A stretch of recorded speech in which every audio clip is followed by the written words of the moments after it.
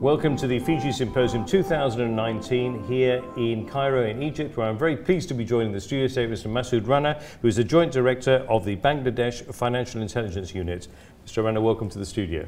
Thank you, Max. Now, I'd like to start off by asking you, what will it take for the world's poorest people to prefer digital financial services over cash? Will digital financial services be enough for this to happen? Well, I think there are two good reasons for choosing digital financial services for the poor people. One is security of their money, another is availability of their money when they required.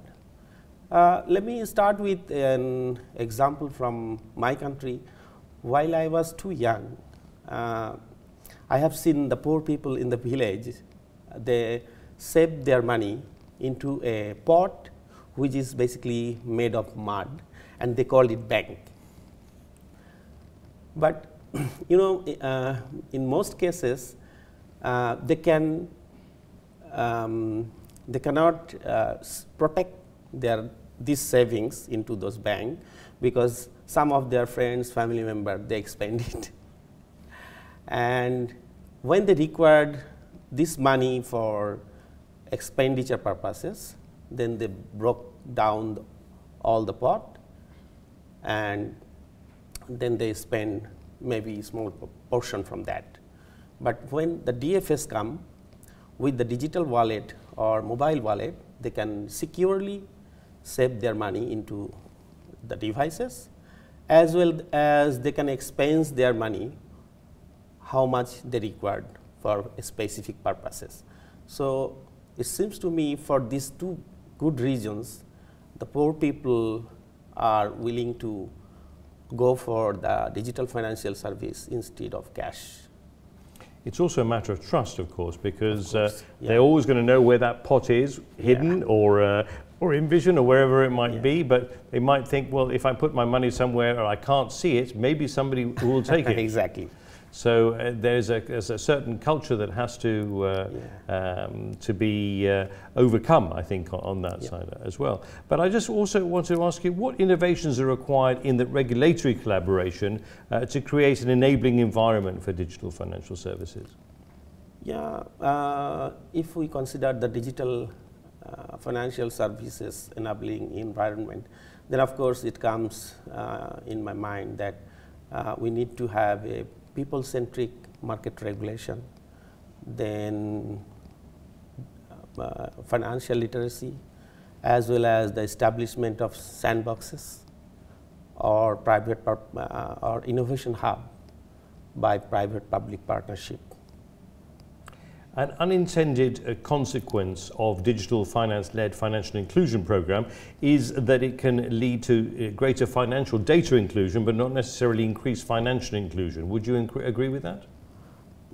I think it depends, because if your national financial inclusion strategy is built and developed such a way that it focuses for the poor or marginal people with digital solution, then it must be fruitful for them.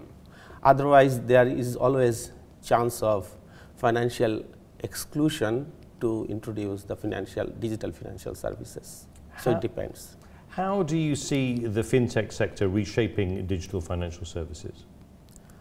Again, I must say that this era is fintech era, because perhaps in early 80s, the digital financial service came into the market, introduced by the bank when we got the ATMs, followed by the POS cards.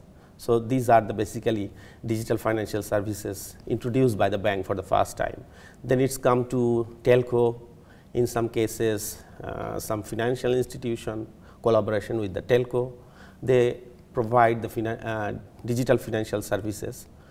But during the financial crisis, when the bank stopped to provide the loan, then it comes, the fintech company comes and they provide the loans. They come up with solution.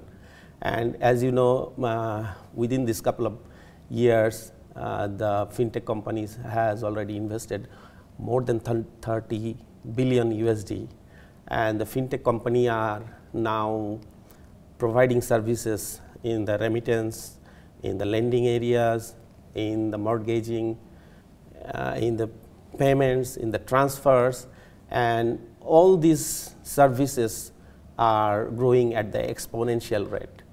So all this development seems that the fintech is going to reshape our future financial services.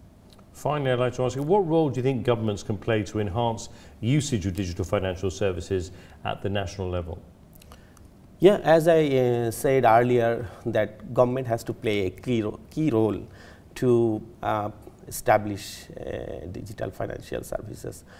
For example, to establish a efficient payment system, then promote the financial literacy, people-centric or market-oriented regulation, as well as government has to ensure that availability of digital devices with low cost, maybe by reducing taxes or levies or other things.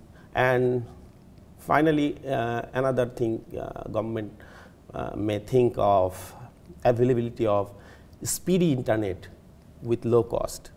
So I think all these things can promote the faster digital financial service growth. Masud Rana, well, thank you very much for joining us in the studio, and we thank you, Max. hope that we will be able to catch up with you again some stage in the future. Sure. Thank you. Thank you very much. You're welcome.